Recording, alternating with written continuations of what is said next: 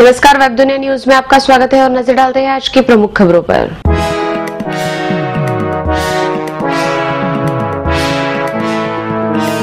अब gas cylinder के लिए ऑनलाइन भुगतान। रसोई गैस या एलपीजी सिलेंडर की बुकिंग के वक्त ही अब उपभोक्ता उसके लिए ऑनलाइन भुगतान कर सकेंगे। पेट्रोलियम मंत्री धर्मेंद्र प्रधान ने इस सुविधा की शुरुआत की। प्रधान ने ट्वीट किया कि उपभोक्ताओं की सुविधा, पारदर्शिता और कैशलेस लेनदेन के उद्देश्य से रसोई गैस रिफिल के लिए अब ऑनलाइन भुगतान सेवा शुरू की गई है। इससे पहले रसोई गैस ऑनलाइन बुक कराने की सुविधा तेल विपणन कंपनियों जैसे इंडियन ऑयल, हिंदुस्तान पेट्रोलियम और भारत पेट्रोलियम के लिए ही थी और उपभोक्ताओं को दुकान पर या सिलेंडर की आपूर्ति होने पर नकद भुगतान करना पड़ता था।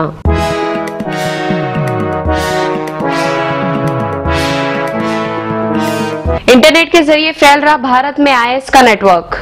महाराष्ट्र के आतंकवाद निरोधक दस्ते ने स्वीकार किया कि करीब 1 दर्जन राज्यों में आतंकवादी संगठन आईएस ने सोशल मीडिया और इंटरनेट साइट्स के जरिए अपना जाल बिछा रखा है। जांच के बाद महाराष्ट्र एटीएस ने बताया कि आतंकवादी विचारों को बढ़ावा देने वाली 94 वेबसाइटों को बंद किया गया है। महाराष्ट्र एटीएस के प्रमुख विवेक फंसालकर ने कहा कि महाराष्ट्र सहित देश के 10 से 12 राज्यों में आईएस का प्रभाव देखा गया है। पुलिस ने ऐसी साइटें बंद की है जिसका इस्तेमाल युवाओं को आईएस का समर्थक बनाने के लिए किया जाता है। उन्होंने कहा कि हमें आईएस को समाज में निष्प्रभावी करने के लिए कट्टरपंथियों की पहचान व निगरानी करने में कड़ी मेहनत करनी होगी। आईएस के प्रभाव का मुकाबला करने के लिए एटीएस ने ऑनलाइन रणनीति का इस्तेमाल करने का फैसला किया है।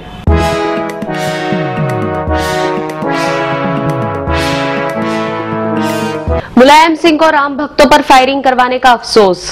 समाजवादी पार्टी के प्रमुख मुलायम सिंह यादव को निर्दोष राम भक्त कार सेवकों पर गोली चलवाने का दुख है। उन्होंने कहा कि बाबरी मस्जिद को बचाना बहुत जरूरी था। अगर और भी जाने जाती तब भी वह धर्मस्थल को बचाते। उन्होंने कहा कि इसी वजह से बाद में मैंने नैतिकता के आधार पर इस्तीफा दे दिया था। मुलायम सिंह ने लखनऊ में ये बात सपा नेता कर्पूरी ठाकुर की जयंती के मौके पर पार्टी कार्यालय में आयोजित समारोह में कही। उल्लेखनीय है कि 27 दिसंबर 1990 की गोलीबारी में 16 राम भक्त कार सेवकों की मौत हो गई थी, जबकि कई अन्य इसमें घायल हो गए थे। विश्व हिंदू परिषद के दावे के अनुसार 36 कार सेवक इस गोलीबारी में मारे गए थे और 23 कार सेवक आज भी लापता हैं।